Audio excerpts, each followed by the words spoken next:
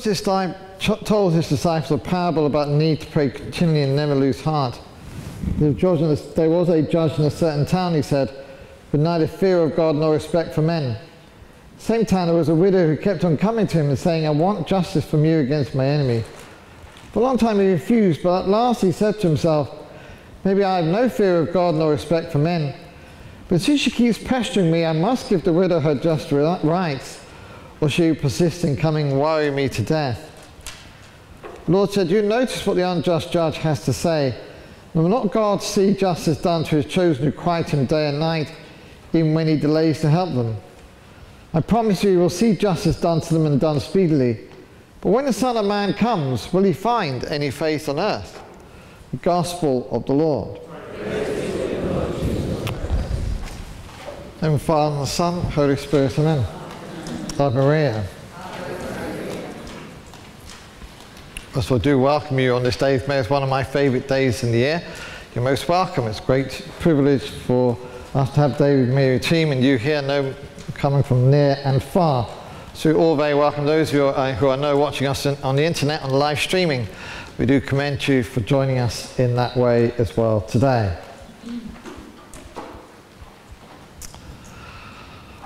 Have you been to a cemetery recently?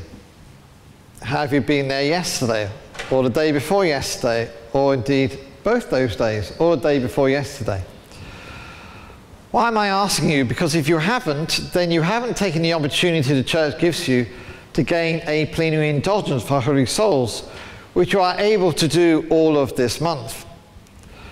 Plenary indulgence is one of the greatest things that we can do for the holy souls, and in November we have a great opportunity to do so. And you who are devout Catholics in front of me, if you haven't been doing those things, then you need to do so, precisely because other people will not be doing it. It used to be the case it would be just the first week in November, from the 1st to the 8th of November, that one could, apart from the Feast of All Saints and All Souls, where just going to Mass fulfilled the criteria, that you had to go to a grave and pray there, and then you would gain a plenary indulgence with the other conditions that we know of. Okay, so Holy Communion, confession a week either side, praying for the Pope and saying the Creed.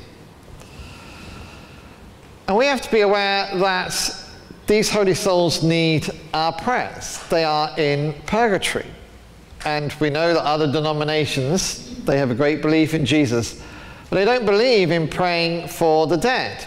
They believe there's either two places that they can go to once they die, heaven or hell. If you're in hell, you can't do anything for them.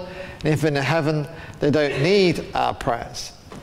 So this is a key Catholic doctrine. We have to think about Henry VIII, when the country became Protestant, that before then, there were masses continuously for the holy souls. You can imagine a production line of things. Let's think about cars maybe. Whole thing all going very smoothly, and then suddenly, things suddenly get very slow. And cars come out very slowly. Imagine you're a holy soul, and you see this production line, kind of think, oh, this is very quick. I'll be out of purgatory very, very quickly. And suddenly we have what's called the Reformation, and suddenly our country, because Henry VIII changed the religion, becomes Protestant, and suddenly that production line is slowing, and you as a holy soul have to suffer much more time being in that state before getting to heaven. Would have been a disaster for them. But we have this amazing power to help souls. It's an amazing thing that we can intercede for them. They cannot, as we know, do anything for themselves, but with our prayers, especially the Mass, we can actually help them, and these plenary indulgences as well we can gain this month. In October, for example, of course, it was the Rosary. Said the Rosary every day, maybe as a group or in home, then again you could gain a plenary indulgence. These things hopefully don't seem medieval to you. Hopefully you're not thinking, gosh, that's a blast from the past, these plenary indulgences. I don't remember hearing them much being mentioned in the past. That is crazy. That is absolutely crazy. It's one of the most marvelous jewels of the church, the most marvelous privileges that we have to actually be able to help these souls in purgatory. We know, of course, the offering of masses, which we do, hopefully, and all those things are very good and obviously really important. But these plenary indulgences, I do urge you to gain as many as you can this month, so make a resolution. I'm sure you can find cemeteries that are open, or cemeteries you can just go into without them being locked up and things like that. Try and do it every day up to November. We've got how many days left? I don't know, 15, 16 days. It'd be marvellous if you were to do that. Remember the other conditions. You have to receive communion on the day, confession a week either side, pray for the Pope's intentions, and also say the creed. If you do those things, you're helping your soul getting to heaven. And we're called to be aware that we have scriptural basis for that. From the letter of St. Peter and St. Paul, they do speak about purifying by fire. But maybe the most effective for us is the apparitions that we have of great saints having vision of the souls in purgatory. Two I'll choose. Padre Pio, of which we have a statue there, of course. Padre Pio, of course, had many gifts, bilocation, stigmata. The other one was souls appearing to him and saying, please offer up a mass for me, and I will then be able to be in heaven. And he would offer up mass, and the souls would appear to him on the same day in grateful thanks for him, for his prayers as they now were in heaven. We can think also of St. Faustina. I'm sure many of you, know the Divine Mercy devotion. And St. Faustina, being a very generous soul, asked our Lord, is there anything more I can do? We would have thought she was doing enough. And then our Lord gave her a vision of purgatory. All these souls. So she asked her, what is your greatest suffering? He said the greatest suffering was being distanced from God. And one of the most moving things about her apparition, and especially on a day with Mary, is that she saw Our Lady in purgatory giving consolation to them. Isn't it marvellous to think of Our Lady giving consolation to those souls in purgatory? And they know her apparently is the star of the sea. It's marvellous to know, have privileged information about what name the holy souls give to Our Lady. St. John Henry Newman, great English convert who became canonized and so on, he said the greatest evidence for purgatory was that from the very earliest times in the church, they were praying for holy souls. The Reformation, 1600 years later, 1500 years later, was a complete discontinuity. Before then, all Christians prayed for the holy souls. Suddenly we have this break, and suddenly people deciding, no, after the church has got it wrong for 1500 years. They say, the church got it wrong, mustn't pray for holy souls, there's no such thing as purgatory. What a crazy thing that is. People suddenly think that for 1500 years Christ didn't guide the church in these teachings, and suddenly they know better that no, don't pray for the holy souls, and also don't believe in Holy Communion as well. On that point, a slight cul-de-sac. I asked this question many times to my confirmation canons, indeed First Communion parents, say, in the first 1500 years, was there ever really a debate? Or what was the percentage of people who believed that the thing that we're going to receive a few moments' time, Holy Communion, actually, how many people believed that?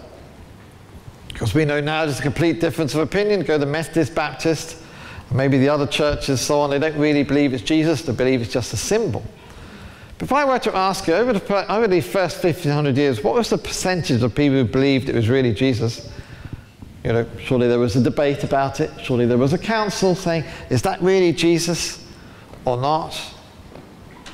The answer is, apart from one glitch with somebody called Berengaris, the answer is 100%. It wasn't even debated. They debated whether Jesus was God. They weren't sure about that. They debated whether the Holy Spirit was God. They weren't sure about that. They debated how Jesus could be both God and man. They weren't sure about that. They were sure about the real presence of Jesus. And they were sure about praying for the holy souls. It was a dramatic break. You and I don't really understand it, really. A dramatic break. We have this Reformation thing, suddenly meaning that what has been believed for 1500 years, like the real presence of Jesus, the Holy Communion, and like praying for the holy souls, suddenly was not believed. Disastrous. That's why it's disastrous for somebody to lapse from their Catholic faith. We fight hard. I'm sure we, in our own families, have people who've lapsed, and we do best, and we pray for them. But maybe we should think about how hard we have to fight so that our children keep their faith, not try to react once they've actually lapsed. Because suddenly, then they won't pray for holy souls. They won't pray to Mary. They won't have the privilege of, when they're dying, souls coming up to them and saying, you helped me get to heaven, so now I'm going to help you to get to heaven, because I'm now in heaven due to the prayers of you and so many others who prayed for the repose of my soul. It is crazy, people leaving their Catholic faith, and to the judgment, not just to them, although that's sad, but to so many others who depend on their prayers, those who are living. But today my emphasis on those who have died.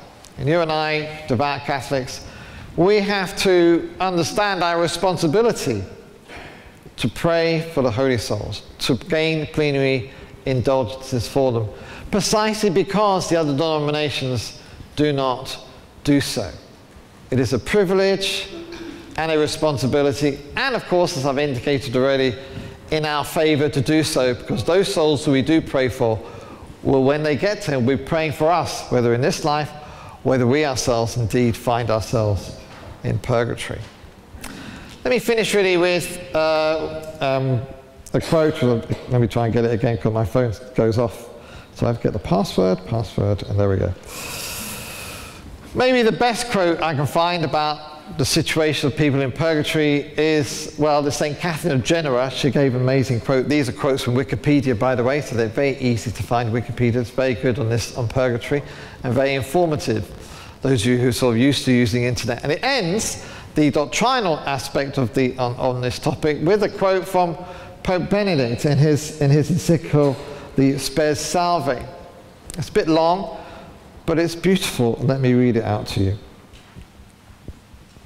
He's referring to the words in Corinthians 3:12-15 about a fire that burns and saves. And he spoke of this opinion. The fire which both burns and saves is Christ Himself, the Judge and Saviour. The encounter with Him is the decisive act of judgment. Before His gaze, all falsehood melts away.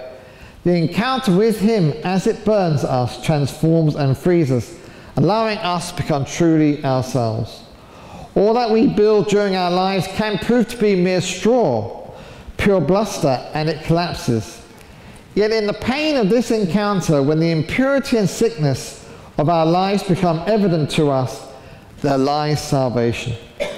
His gaze, the touch of His heart, heals us through an undeniable painful transformation as through fire.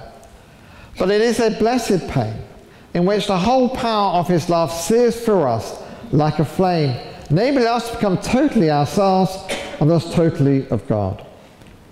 In this way, the interrelation between justice and grace also becomes clear.